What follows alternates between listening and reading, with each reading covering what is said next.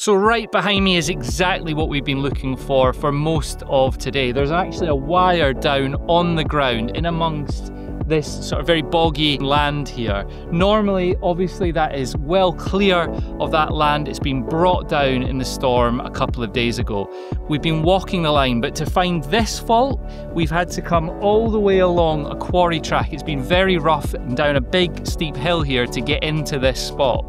About a kilometre that way, we parked up and we flew a drone a kilometre along the lines where we discovered something that didn't quite look right, and we captured that moment on camera. Does that, to you guys, look like a fallen tree? That looks like it's a different level to me. Like if you, so I'll bring it to show, look at them two. That right wire looks really far out to the right, doesn't it? Yeah. These two look like they're in sync with each other, and then this one here. It's been hit.